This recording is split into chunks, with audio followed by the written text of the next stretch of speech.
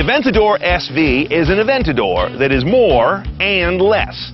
More horsepower, 50 of them. Less weight, 110 pounds. A little less time to 60, about a tenth of a second. And more RPM to the red line, another 150 on the clock. The result is the fastest production Lamborghini ever, and they got there with tuning and tech.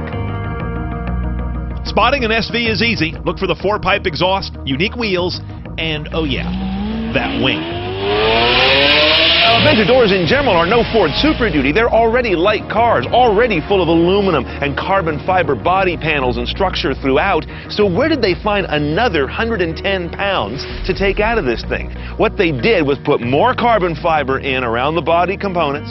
They also took out the head unit. No nav, no radio, no audio system unless you really beg for it. Carpets? No. The seats, they're really church pews, are carbon fiber shells with almost no accommodation. You can move them back and forth, that's it. You'll feel the rivets under your butt. Notice a very different LCD instrument panel than we saw in the base Aventador. More prominence to the RPMs, shift indicators, and G-force gauge. And yellow. Now back here in the engine room is also more familiar territory. The architecture of this engine is the same as a non-SV. 6.5-liter V12 with direct injection, dry sump lubrication. What you're missing is any kind of blower or turbo. They don't do that in this engine room. However, you do have a lot of tweaks to the breathing. You've got a variable intake system. You've got a variable exhaust system. And in between the two, you've got a differently curved variable valve timing system. All of it about getting air in and out faster, and that's where the numbers get better. 750 horse, and it also comes at a higher RPM redline, 8,400. Torque's the same though, 508 pound-feet. That's okay, it's still plenty. And all of that goes out through kind of an interesting transmission, where many supercars use a DCT, an automated dual-clutch manual gearbox. These guys use a SCT. Instead of ping-ponging the power through two clutches, they ping-pong the power through multiple shift rods. Hence, it's called an ISR, independent shift rod technology. And thanks to that big wing out back, all that power delivery turns this car into a rocket on the road as opposed to putting it in low Earth orbit. 0 to 60, 2.8. Shift times are around 50 milliseconds. That's nipping at F1 territory. Going the other direction, all SVs have big carbon ceramic brakes standard. They haul this car to a stop from 60 in less than 100 feet.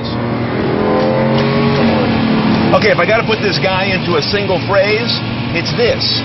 One sinewy SOB. First question I know you've got is, how does the power feel on this versus a non-SV? How do you possibly tease that out unless you're on the track? And we're not. I mean, come on, another 50 horse when you're already at this level? I'll be honest, I can't feel it. What I do feel, though, is the wonderful breathing they use to get there, and that you notice at almost every RPM range. Sweet. Now, it wasn't long ago that I drove the base Aventador, and I recall it being a little more compliant than this.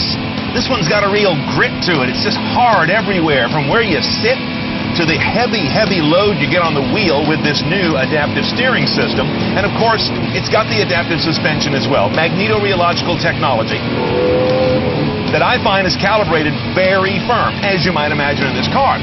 I'm bringing that up because a lot of supercar makers these days actually are trying to make their supercars more palatable on the road every day. This one doesn't make such compromises. Well, here's where my job gets real easy. CNET style is the only style you can buy a Lamborghini Aventador SV. They're all loaded by definition, and that's why they cost a little over $530,000. You're not going to afford one of these sitting there watching YouTube.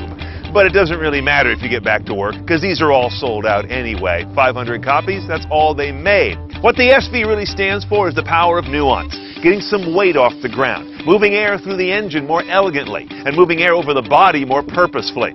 It also reminds us that Lamborghini really is the Sammy Davis Jr. of car makers, firmly believing that nothing succeeds like excess, Frank.